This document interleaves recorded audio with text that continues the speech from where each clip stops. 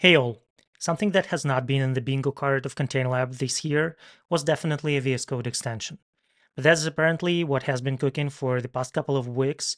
And when I first heard it from my colleague Florian that he's working on that, I was quite surprised and a bit skeptical. I did not find myself using a VS Code extension for Containerlab, given that we have an intuitive and simple CLI. But you know what? My mind has been totally changed once I started to play with this extension, and I think you will find it quite useful.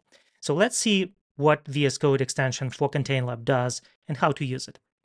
Well, we of course start with the installation. So what you see here is a SR-Linux VXLAN handling lab, a simple lab that we use to demonstrate how VLAN handling works on SR-Linux. I have it currently cloned on my Mac machine, and as you can see, there is nothing else. I just cloned the repository. I don't have this lab running. There is no containers spinning up, but we want to start managing this lab with VS Code extension as opposed to your typical CLI CLab commands. So how do you install it? Well, of course, you just go to the extensions menu in VS Code and you just type Containerlab. The extension has been published under SRL Labs organization name, so we will just install it. Of course, give it 5 stars when you start playing with it and you will definitely enjoy it. But now when the extension is installed, look at that. It asks or it suggests that Containerlab is not installed, so you clearly should install it to start using this extension. So now you don't even need to know how to install Containerlab. Just click on this button and in a matter of a few seconds, Containerlab will be installed on your on your VM or your machine, and you will be able to start using VS Code extension.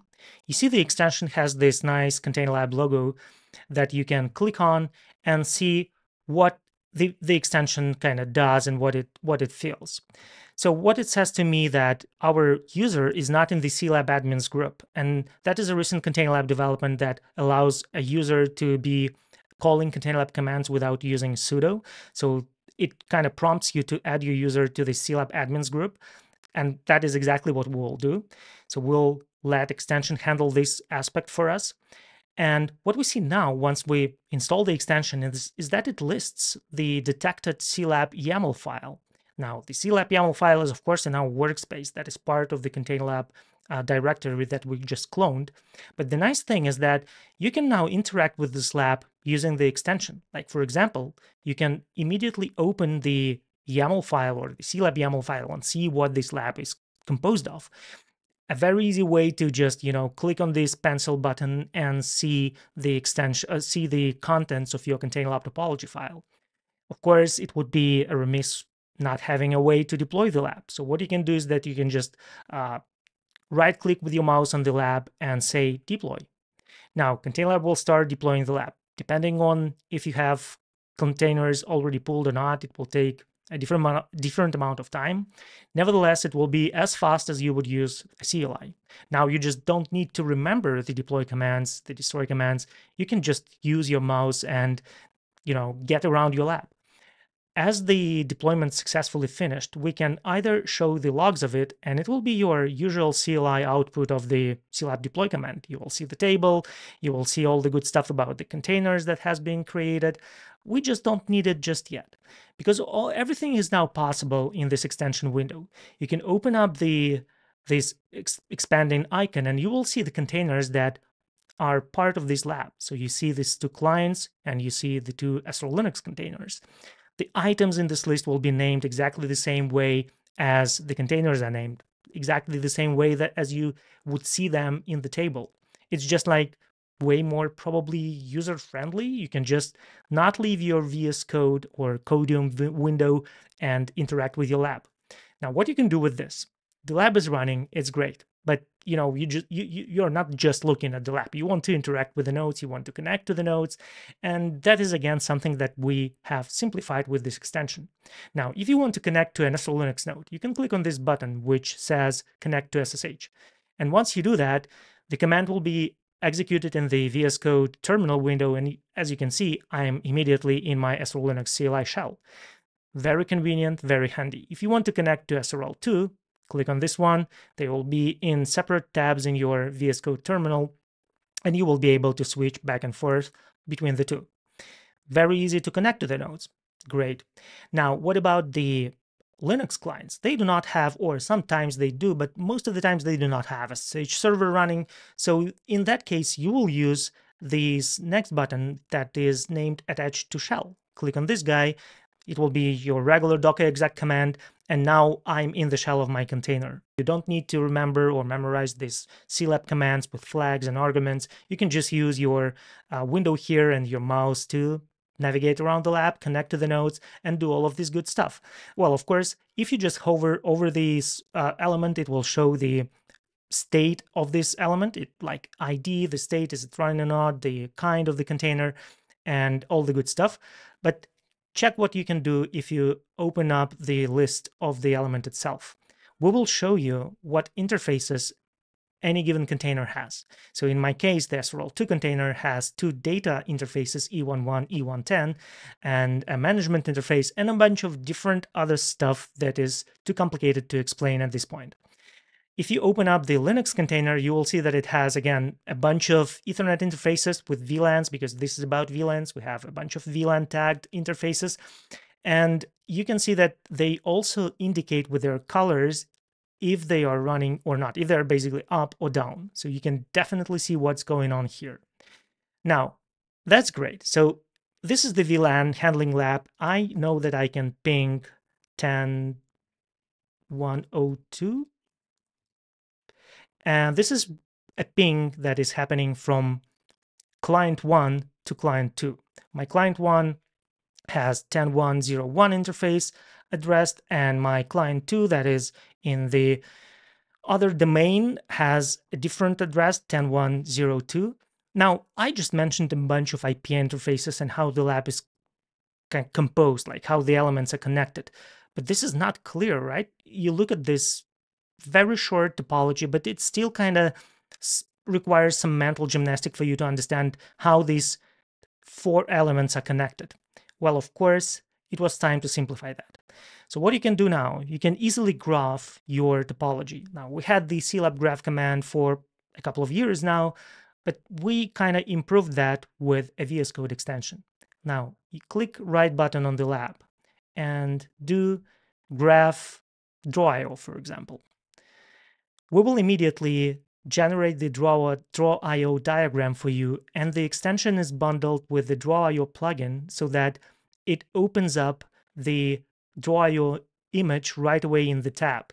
So now you see that instead of just showing you the file, we can render it here in the terminal window. Yes, I know I have this part zoomed in, so I will need to close this up and close this window. We don't need this as well.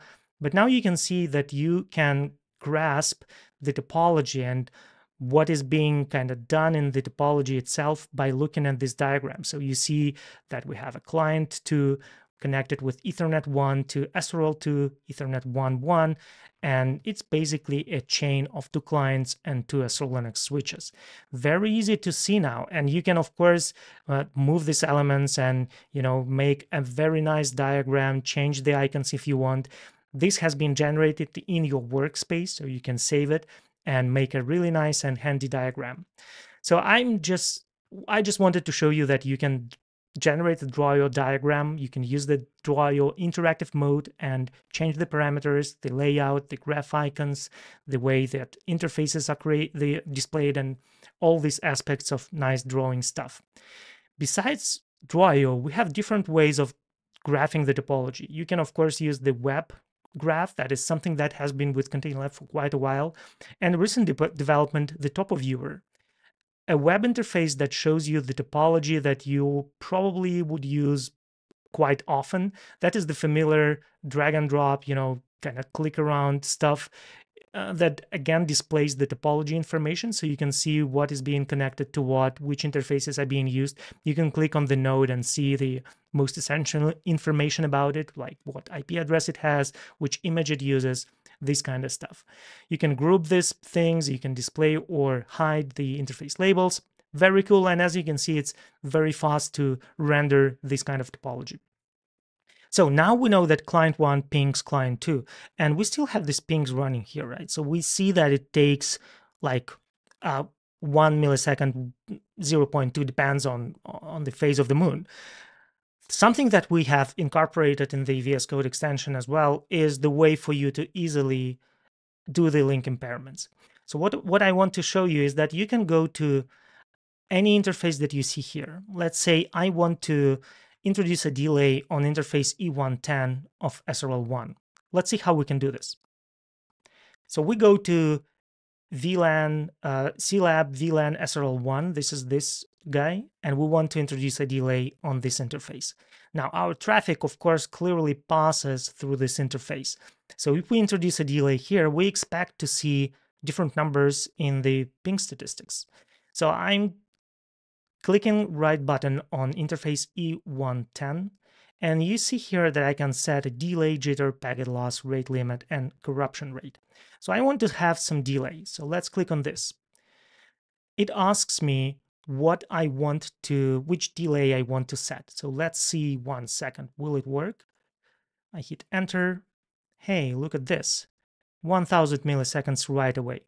So now you see that you can do this link impairments quite easy without really bothering with different CLab tools commands that the impairment was hitting under. Now you can do this from the comfort of your VS Code kind of graphical experience. Okay, now I wanted to show you something else. Besides just having these commands to manage your lab lifecycle, deploying, destroying, all that good stuff, setting link impairments, seeing which links are being part of your nodes, there are some other cool aspects of VS Code extension for Containerlab. And what you're looking at right now is a system that I just logged in, a different virtual machine that I have. And it lists all the labs that are running on this machine. So as you see, I'm having 3 labs right now. 2 of them are running because they have these green circles indicating that they're running. One is in my current workspace, has not been deployed just yet. So you can see that you can grasp which labs are being running on your machine, and you can either destroy them, or you can keep them running. You can explore where they are. You can even open them up in a different window. So if I want to see where this lab is deployed, or this one, I can just say open folder in new window, and my VS Code will open a new window for me for this particular lab with a workspace of this particular lab. But what I wanted to show in this example is that you can do something really nice with labs that have this long running or long deploying instances like VM-based containers. So I want to deploy this AnySec MaxSec lab. Like, this lab is not a joke. It's a lot of stuff being done here, a lot of SRS containers. They take a lot of time to boot on, and there's also some dependencies between the nodes because we want to have a staggered deploy to save on resources. So I wanted to show you another aspect of the VS Code extension that I find quite interesting. So let's start the deployment. So we will deploy with a cleanup this time. The lab will start deploying, and while it does that, what is really interesting is that you can go into this lab while it's being deployed and take a look at the PE1, for example. So it says it's running, but yeah, the VM is still booting. What you can do is that you can open the log so you can see what's going on. And as you know, VM-based nodes take some time to be booted on. So if I click on the logs, I will be connected to the stream of this particular boot process. So instead of figuring out how do I see the logs of a particular node in my lab, I just click on this nice list icon, and I will see how the node is booting up. Like, you see the boot log of SRS, there's some things going on. We're booting the image, we're extracting the image from the disk image, and then we start to the boot process. Again, very convenient. I can switch to another one and see how P4 is doing. Like, P4 probably is not even, I know it's booting. Some nodes are waiting for others to be reported healthy, but okay, P4 has been in the first stage of deployment. Again, very easy, and you can switch back and forth and see, what are the logs of my P1 or P4 and how are they doing. As you can see, because the lab is not really running just yet, you will see this yellow icon here. The lab is still undergoing some boot process. But then something else is quite cool, is actually we simplified the Wireshark user experience with Containerlab extension. If I go back to my lab that has these pings flowing, you can see that every interface that you have under a particular node has this nice thin shark icon. Now, As you can imagine, this means if you click on this, we are expected to see some packets flowing. Now, the packet capture is leveraging the EdgeShark integration. So the EdgeShark is a project by Siemens, the open source project that allows you to create a web UI for the Wireshark interfaces or a web UI for container interfaces, which you can sniff traffic from. We just use it for packet capture in Containerlab. Now, what we can do is that we can say, I want to sniff traffic from this interface. But before we do that, what if you don't have EdgeShark installed? What if you just started with Containerlab and you don't even know what EdgeShark is? So we have created the command as part of this extension. So if you type Containerlab, you will see a bunch of commands that are available to you as the VS Code extension user. And one of them is install EdgeShark. So if I click on this one, VS Code extension knows the command that needs to be called or executed to install EdgeShark. And as you can see, this command is just a curl and docker compose up. And now my EdgeShark is running, so I can use one of these nice little fins to start sniff traffic from. Let's see how it works. So I click on this E110 fin shark icon. Now it says starting EdgeShark capture on CLab blah, blah, blah. And in a few seconds, you should see a Wireshark window opening up, and you will be able to see the traffic. There are my ICMP lovely pinks, replies and echoes going on. So you can clearly see how easy it is now to consume these famous Containerlab features that have been around for quite a while. The VS Code extension just makes it so much easier to interface with for maybe not experienced users, I would say, most of the times. But even if you are an experienced user, you might find this experience more akin to your liking. So yeah, definitely give it a go. It's a great open source extension. If you want to know how it works, it's all in the open source. You can find the topology, or you can find the repository under the SRL Labs GitHub org. And this work has been done by Florian, Callum, Gordon, and a bunch of other contributors. You can find all of us in our Containerlab Discord. Give this extension a go. It's a great one. We will hope you like it. Give it a star as a review. That would be also quite welcome. Thanks a lot. Till next time.